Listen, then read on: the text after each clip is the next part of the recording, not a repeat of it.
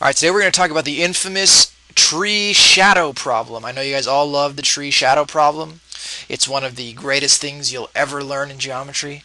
You have basically what they're going to tell you is there's this oak tree or a pine tree. The kind of tree changes, but it's always usually like 30 feet tall because that's a nice even number for us to deal with. And they say at this time of day, the sun is shining up here. I forgot to draw on the sun, so let me draw a little sun in here.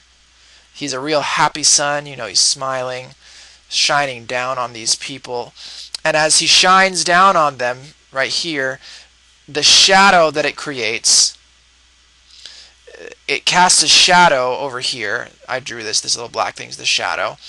And it creates a shadow of 6 feet. We'll just say 6 feet. Alright? And then we have a guy here. Now, if it was drawn to scale, this guy's like almost halfway as tall as the tree. So he'd be like 15 feet tall, but I didn't draw it to scale because I'm lazy. But let's say that the dude casts a shadow of 1 foot. Alright? And they're going to say, how tall is the dude?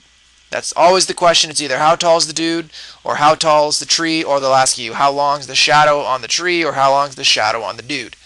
Alright, so you just set it up. You go, it casts a shadow of 6 feet, so we're going to put the shadow on top on both sides of we're going to make a proportion. And we're going to put the shadow on top over here, 1 foot. And so both the shadows are on top, the 6-foot tree shadow and the 1-foot dude shadow. And then the tree is actually 30 feet tall, so we'll put that over 30. But we don't know how tall the dude is, and that's what we're trying to find out, so we'll put that in as x.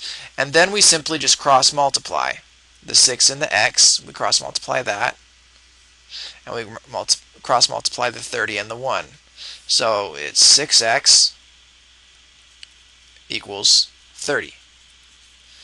Divide both sides by 6 to get x by itself. And x equals 5. So the dude is 5 feet tall. The dude is 5 feet tall. And that is how you solve dude tree problems. Whether they give you this one or this one or that one or that one, you just create a proportion with the shadows or the shadows on top. You can do the people on top too, as long as it's consistent. And that is how you solve those kinds of problems.